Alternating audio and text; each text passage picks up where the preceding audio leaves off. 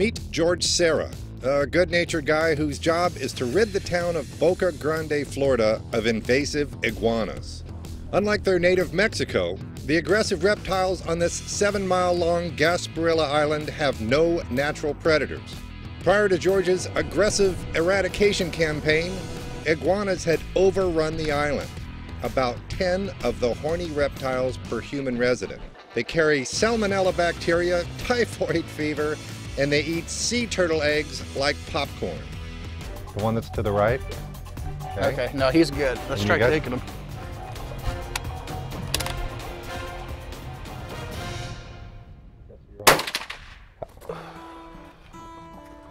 That's it. Got the joint, just like a chicken. Exactly like a chicken. George takes the legs and tails. The rest goes to local crab fishermen for crab bait. The meaty pieces are rinsed and dropped into boiling water. In addition to looking like a horror movie prop, the boiling iguana gives off an odor that can only be described as, well, the aroma you get when you take your wet, sweaty socks off after a summer hike in the woods.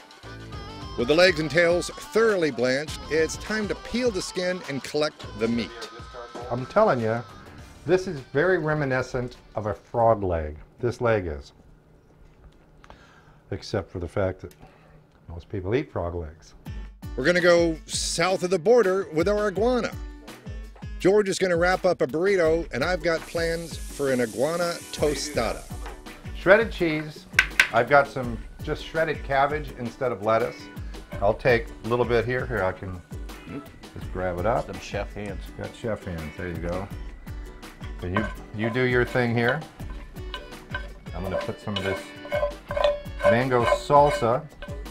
You want more? On top of mine. A little cheese on mine. I'm gonna put a little hot sauce on mine. A lot of hot sauce. Let's see. I got that. I got that. I need a little cilantro on top of mine. There's my tostada. And this you would wrap up? That I would wrap up.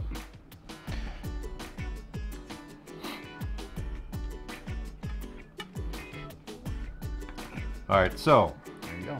If you're wondering what to do with your iguana, this is what George does.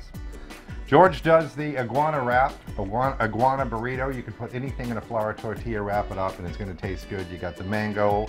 Over here, I have the iguana tostada, a little garnish. So, just so people won't get any ideas that he didn't eat the iguana, this is obviously a good-sized fork full of iguana.